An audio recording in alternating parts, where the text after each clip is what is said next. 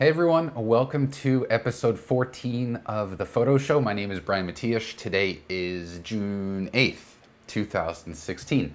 So we had a little bit of a break because I visited my family in New York City for about 5 days, and you always have the best intentions. I meant to pack one of my little Blackmagic little studio things that would allow me to bring or to connect my camera, which I brought with me, to my laptop, and I brought my mic, the wireless mic I'm using here, but I forgot the Blackmagic, so I couldn't connect the camera to the laptop, which I didn't really want to do the photo show using the webcam because it's just not as, I didn't want to deviate too much from the quality, and I was really excited to do it from New York, but so be it. I ended up taking a little bit of a break, which is great because I was able to come up with a bunch of different stories for this episode and beyond. So as always, make sure you participate. That's the cool thing about the live show. And even after the show finishes the live broadcast, participate by leaving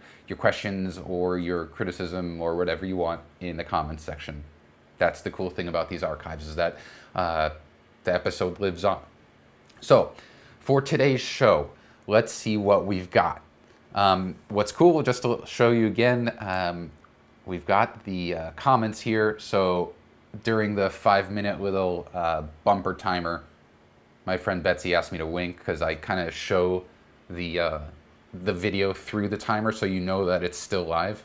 So I gave a wink, and we'll be checking in on the comments throughout. So what I'd like to do is start with our first story today, and that has to do with Adobe. Didn't really see this one coming. Adobe released CC 6.6 today. And I'm actually going to switch over and we're going to take a look at one of the really cool new features, which is a kind of an improved upright correction for photos that have suffer from barrel distortion.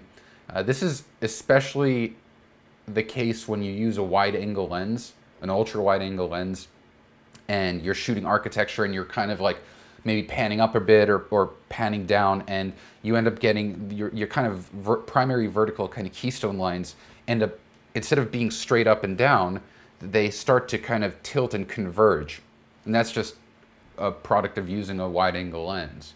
If you have a tilt shift lens though, for architecture photographers, commercial photographers, real estate photographers, the shifting component of a tilt shift lens is critical because that allows you to get what's called rectilinear lines. So the lines are actually straight and straight through as well, through as you go into the depth of the photo. So let's go ahead. I'm going to jump over here really quickly to Lightroom. And all right, let me just make sure that this is coming through. It is. Awesome. So here I've got Lightroom. This already has been updated. And this is a photo I took over the weekend on the High Line, which is on the west side of Manhattan, kind of near Chelsea Market. And it's one of my favorite places. And the reason why I took this particular photo was because there was a kind of a fog or these clouds, these low-hanging clouds that rolled in through the top tower of the Empire State Building, which you see right here. Now, the only thing I did to this photo, I'm going to show you. I'll go to the develop module. And let me just hide this here so you can see more of the screen.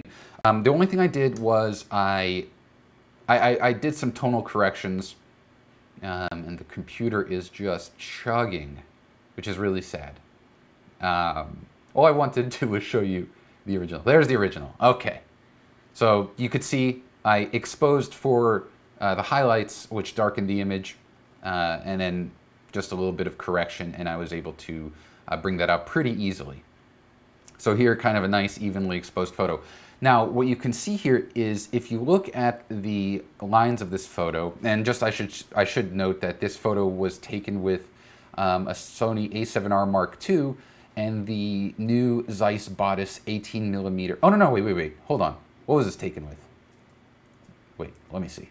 Yeah. Oh, no. Oh, sorry, my bad. This was taken with the Zeiss Bodice 85mm. The 18mm, there's no way I would have gotten this close, even with the crazy crop. Well, maybe with the 40 some odd megapixels I could have cropped in. But no, this is an 85 millimeter Zeiss bodice f1.8. So you can see the diagonal lines here just because of my vantage point compared to the buildings. I was actually kind of holding the camera and pivoting upward to fill this in frame. So with the new version of Lightroom, if you scroll down in the Develop module, there's actually a brand new panel called Transform.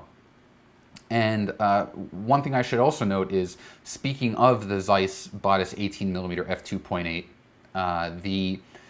one of the new kind of lens correction profiles that was added in this update was for that lens. So yesterday, if I tried to do lens correction for that bodice 18mm, it wouldn't work, or there would be no profile. Today, I can now get corrections for vignetting and distortion, like pin cushioning. So let's talk about upright. So you can see here under Transform, there's upright. And you have the same kind of basic profiles that you used to have. But the one that we're going to go for, this new one, is called Guided. Now you can do Guided one of two ways. You can either click on Guided, which is this button right here, or you can click on this little, it looks like a crop icon, but it's just a bunch of lines. So I'm going to click on that. And what you're going to do is draw at least 2 guided lines against whatever you think the main vertical lines should be. In this case, I'm going to draw a line, and basically I'm dragging out, and you can kind of see what I'm doing here.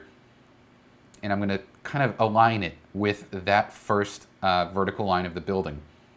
And then I'm going to do the same thing over here with this building. Just kind of get to the corner. And you see the little zoom reticle? I really appreciate that because it lets you align very nicely. And even as you're dragging, you can kind of see. So I'm going to bring it down to about over here and let go. Once you do that, once it has 2 points, at least 2 points I should say, it's enough for Lightroom to correct for that distortion. And now we have some really nice true vertical lines. Like the Empire State Building looks nice and straight. These buildings look nice and straight. And for, again, for photographers who are doing this type of work, it's just nice to know that you can have that much more granular control, because in the previous version, again, yesterday, there was no guided. You can hit vertical, and if Lightroom just simply couldn't detect it, or couldn't detect the vertical lines, it would error out. You get an error message, or a message saying it can't do it. Now you can actually help guide Lightroom. I think this is really great. I love seeing Adobe kind of just iterate on this stuff. I'm gonna switch really quickly here. Oh man, I didn't realize that I had the lower thirds the entire time. Let me see the comments, if anyone caught that. No one caught it. That's okay though. Sorry for that though. I didn't realize the lower thirds was on. That's one of the things I have to remember. But so again, $10. $10 is the price of, I don't know, 2 lattes at Starbucks, which is, for some reason, why do we always love to kind of compare like the cost or value of something, like a $5 app in the App Store? We're like, well, that's a latte at Starbucks. So I don't know who wins in that, if it's Starbucks or if it's, you know, the person making the argument. But it's true. $10 is what it costs per month, $10 per month, to get the photography pack for Adobe Lightroom, or for Adobe Creative Cloud. So that gives you not just Adobe Lightroom, but Adobe Photoshop. In my opinion, that is the most amazing deal in terms of software. And here's why I'm a big fan. And I'm not endorsed by Adobe whatsoever. I've been quite critical of Adobe, and I still am, because Lightroom is slow as, well, I can't say it to maintain my PG rating, but it is slow as hell. On this isn't maxed out, current gen iMac, i7, 64 gigs of RAM, discrete graphics card. You can't get a more powerful iMac. Connected to a G Technology G-Speed Studio via Thunderbolt 2. One of the fastest bus speeds you can get. It's slow as anything. It's just the most miserable experience. Even just testing it out here and going from before and after was pretty miserable. But, I know I have to say but. Before Creative Cloud days, before subscription model, that feature that we just got you'd have to wait a year or 18 months, whatever the product refresh cycle was, to go from Lightroom 6 to Lightroom 7 to see something like that. And the same thing goes with Photoshop, where just a few weeks ago, Adobe teased a new content-aware cropping feature. That will come when it's ready. So in that respect, I'm a big fan of subscription models because it allows you to, it allows the company, the software development company, in this case Adobe, to release features once they're pretty much baked. So I'm a big fan of that because normally you'd see a maintenance release like this and it would only have maybe the lens correction profiles for newer lenses as well as raw profiles for newer cameras, which this feature does have. But having a major feature like that added a whole new panel, that transform panel, with the guided vertical correction as well as horizontal. It'll also help you correct horizons. So for those of you who aren't using a some sort of a ball head that corrects for that, like I have a kind of a tilting or panning ball head that allows me to correct for an even horizon, make sure that it's level. If you don't have that and you get in a lot of cases, I've had a situation where I've tried to do the autocorrect for the horizon in Lightroom and it just said it cannot find the appropriate line. So now I can actually guide it. That's awesome. So Adobe, kudos for you. I do hope though that we see some performance updates because it's pretty miserable on my computer, and browsing from photo to photo on a computer this powerful doesn't add up. So leave a comment. I want to know if you guys are seeing the same kind of performance issues that I am, because I'm really interested. All right, so the next story here that I'd like to talk about is I'd like to highlight or feature a user, a member of my Facebook group called Evolve Your Eye. And you can get to it by going to evolveyoureye.com, which will bring you to the Facebook group. His name is Bill Scott, and he posted a series of photos weeks ago. And well, he posted just these photos, and I was like, these are awesome night shots. And he responded saying, no, these aren't night, well, they're not night shots. They're actually photos that he takes in broad daylight. And the way he stylizes it it looks like it was taken at night and light painted. So what I'm going to do is I'm going to show you some of these photos here. And this time I will get rid of the camera and all that stuff. Okay, cool. Now we're clean. So I asked him to send me some before and after photos, just to illustrate this for you guys. So here's a photo. This is the photo that he took straight out of camera. And then this is just so awesome. Like, I've been doing this for a long time, and I've seen a lot of people share a lot of photos, but I can't recall seeing this kind of effect. So again, straight out of camera. And like, this looks so damn cool. It's just, and it's such a, in terms of the execution, it's straightforward. But the concept is what I'm just so impressed with. And you know, Bill is so humble. We've been emailing back and forth. And you know, he's new to photography, but I just had to feature him because, I don't know, I'm a big fan of this. Big fan. I'm a big fan of people, like, think about it, like, all right, let's use, this is the final example. I don't know how many times I've been in this situation, and I'm sure you guys have been too. You're out and you're hoping for cloudy skies, you know, nice kind of weather conditions, but it's just blue skies and it's hot and it's also like 1 or 2 p.m. so the sun's directly above you and casting super harsh shadows. And you're like, oh man, I'm not gonna, I've got nothing to shoot here. And then you shoot it and you go home and you create something like this. So for me, I don't know, I am so impressed with Bill here, and I just kind of wanted to take just a few minutes to, I don't know, just highlight him. And so you can see here, he calls the series Night Effect. At least I think he does, because that's what was in quotations in one of the emails he sent. And if you want to just check out more of his work, because he's got more. He has all of his stuff on Flickr, so I've got it listed on the lower third here. It's flickr.com/photos/BD Scott.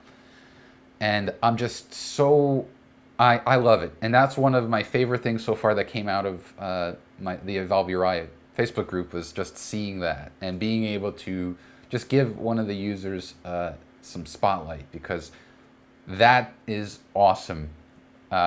Just thinking about a unique way. Listen, like I said, I've been doing this for a very, very long time.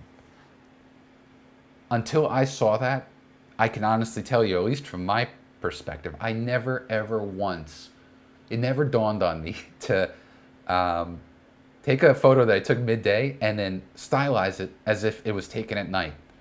It's brilliant. It's absolutely brilliant. And I just want to give a huge shout out and kudos to Bill. All right, last story for episode 14 is, again, evolveyoureye.com. One of the members brought up a post about podcasts that he listens to, that he enjoys, and then asked what other people listen to. So I listed mine, and admittedly, I listen to very few photography podcasts. I listen mostly to business and entrepreneurial podcasts, and then of course serial and like startup. But one of my favorite podcasts for entrepreneurs is called Smart Passive Income with Pat Flynn. Great podcast if you're running your own business and you just kind of want to grow. But one of the members, or one of the viewers of the photo show, you can go back to some of the episodes, you'll see in the comments, his name is Mike Sharkey James, Sharkey, would comment, and he would give suggestions, and he dropped the fact that he hosts the Petapixel podcast. Now, it's been no secret that I've been kind of critical of Petapixel in the past. Not the biggest fan of some of the articles that they've allowed to publish, and in all fairness, those articles were not necessarily written by Petapixel or Petapixel authors. Some of them were just kind of like written by a third party and aggregated through Petapixel, but there are some that are just pure clickbait and don't offer any redeeming value. And that's kind of the benchmark that I have for websites that I frequent, is these blog sites. I'm talking about Petapixel, F-Stoppers, Photo Focus, DIY Photography, Digital Photography School. They want to consider themselves, or they fashion themselves as kind of press websites, like journals for photographers, for creatives. And they get press credentials at trade shows, they get special access. They basically trade on the fact that they are press in a way. Well, if you want to be that, you should be held to those standards as well. You don't want to, for me, I'm not interested in reading the Inquirer, or in some cases New York Post. I'm more into like the New York Times, or journals or periodicals that actually they don't give you a slanted view. They just simply convey something. All right, my rant is over. Petapixel, I cannot, despite some of the issues, they produce a gargantuan amount of content. A lot of content that I would never see if I wasn't a subscriber, which I am. I subscribe to them. With that said, going back to podcasts, just the other day, I gave the Petapixel podcast a try. I started with episode 75, and I should note that I actually started chatting with Sharkey offline via Facebook Messenger, and also we've had phone calls now, and it's been so great getting to know him. Mostly because, like me, he's a huge Howard Stern fan. So if you no longer ever want to listen to me again because I'm a huge Howard Stern fan, so be it. But I love Howard Stern. I grew up on him. Baba Booey. And I gotta say, starting with episode 75 and then listening all the way through 78, which is the current live episode, it's one of the best photography podcasts I've ever heard. And I say that with such gusto to the point where if I were to start a podcast, that was the first thing I thought about when I listened to episode 75 was, if I were to do a podcast, I would do the podcast exactly like that.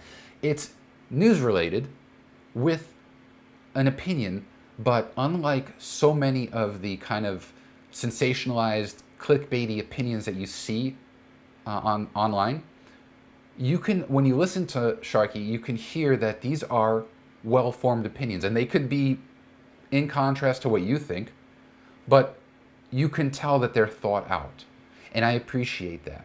So in episode 76, I believe it is, or even 77, obviously they cover the Steve McCurry, what do they call it? Scandal? Scandal. It's a scandal. But, you know, with Sharky, who has a background in photojournalism, it was great to hear his opinion, which is really great. Anyway, so if you go to petapixel.com/podcast, I would recommend subscribing to it. I subscribe to it through the podcast app on iOS, so you'll get it through iTunes.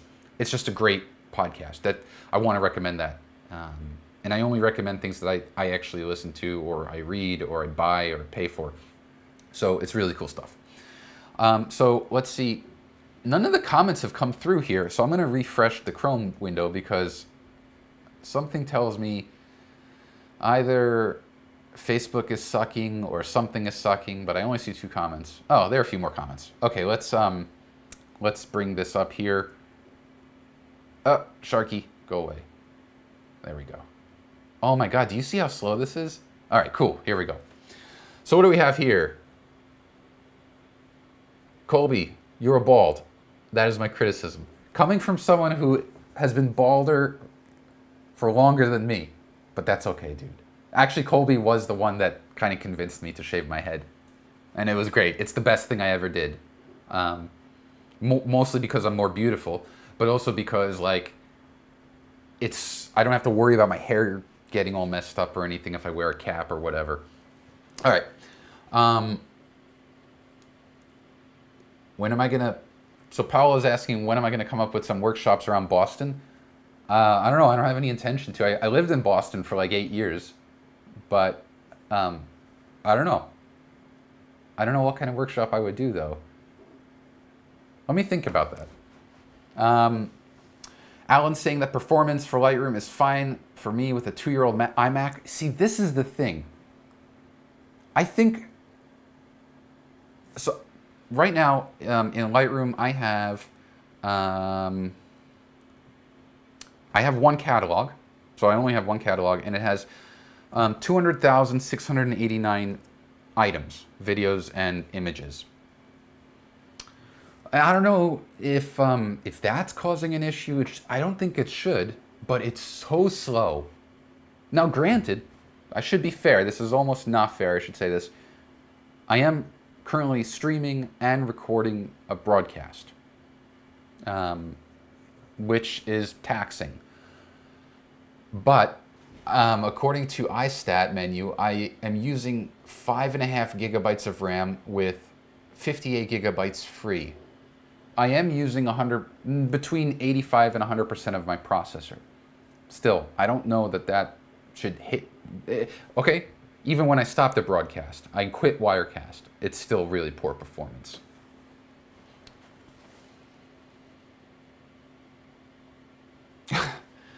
Dave.D is, his conjecture is that Adobe invested in a molasses company, and that's a feature that they're bringing in. Oh, Dave. Josh Carlisle, let's see what he says. Petapixel's like the BuzzFeed of photography. Clickbait intermixed with popular... Ooh, Wirecast crashed. That sucked. But that's okay. I should be going live again. Hopefully. Let's see.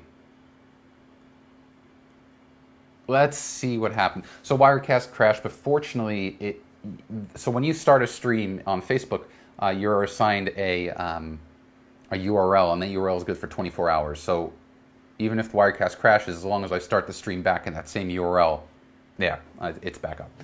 So sorry about that. And it was awesome. I don't know if you caught that frame where the stream crashed. It was not my finest face. But that's how it always happens, right? Whenever you freeze frame a video, it's like the most awkward face that you could be making. But in any case, let me actually bring up the comments again. Oh no, I didn't save that. Anyway.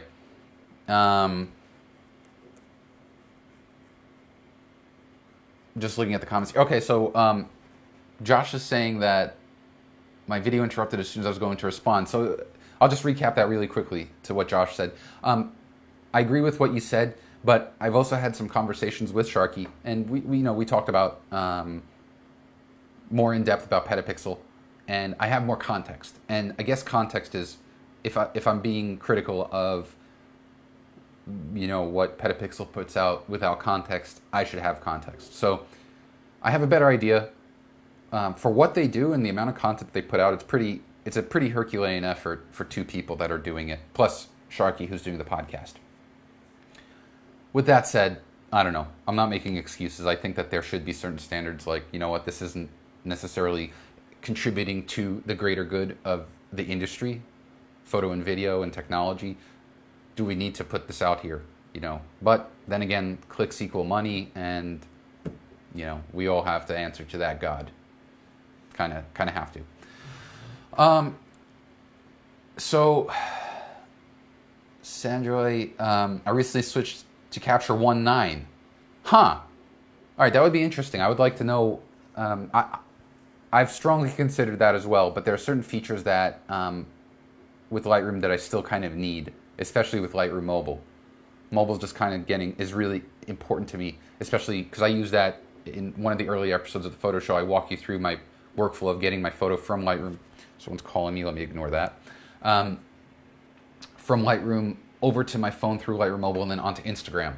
So until Instagram makes it easy to share just through the web, that's kind of my workflow. We all like the bacon. What bacon? I don't know what bacon you're talking about.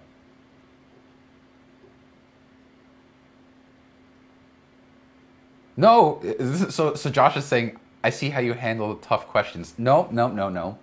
I'm not kowtowing or anything. I have absolutely no stake in Petapixel whatsoever. But I can appreciate how much work has to be done for two people.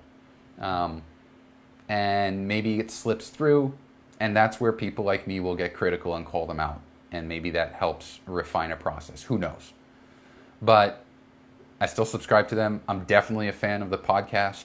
And actually, should have mentioned that I'm going to have Sharky as a guest. He's probably going to be the first guest of the photo show, probably next week.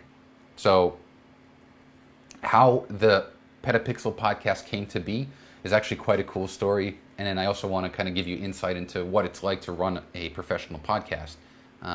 Well, I want him to give you insight. So with that, let's call a spade and get things going. So there we go. The photo show. I love it. You love it. Everyone loves it. If you want to constantly get notified of when we go live, when you're viewing the video in the Facebook app, there's a little button that says live notifications, or like right. Wait, I can't bet. There, at the end over there. Click it, and when you do, you will see it turn blue. And then you'll get notified of when we go live. So that's kind of how it goes. With that, I'd love to invite you to follow me on social media.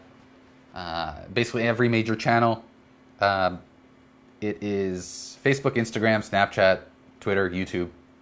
Pretty much any time a new social media platform comes out, I go and do a land grab on Brian Matiash. Fortunately, Matiash is like, you probably have never met anyone with the last name Matiash. That works in my favor. However, I have lost to some people where their first name is Matthias and their last name starts with an H.